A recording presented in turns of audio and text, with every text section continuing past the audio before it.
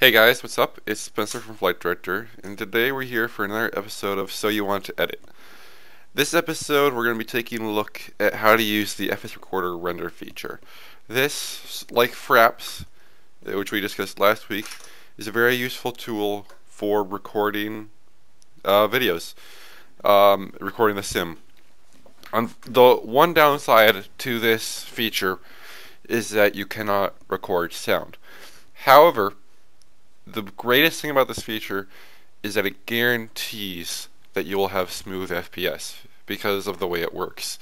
For those of you who do not have experience with this, instead of recording the sim in real time, it slows down the sim so that it can record it at the FPS that you set.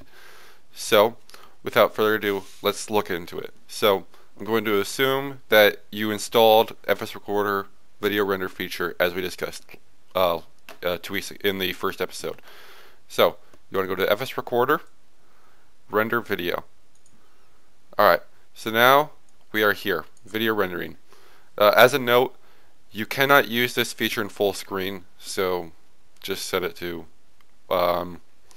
in windowed mode. So video size, FS window size. Frame rate, I choose 60 FPS.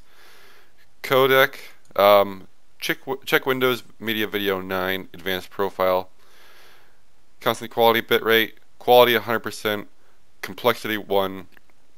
Show info after rendering. This lets you watch the video after you're done rendering it, which is very useful if you want to check to make sure that everything went smoothly.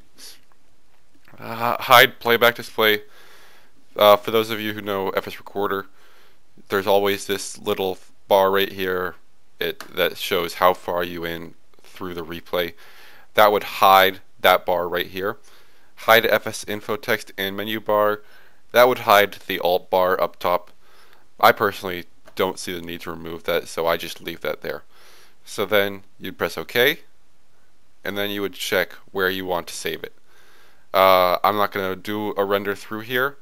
But, so then you would render, let's say the video is rendering, and then you would go FSRecorder, or you could do FSRecorder, and then there would be a button right here, stop rendering. And then the file would be wherever you saved it. So, that's it for episode 3 of So You Want to Edit. I hope you guys learned something today. Come back next week, and we're going to continue this series. For FlightDirector, this has been Spencer.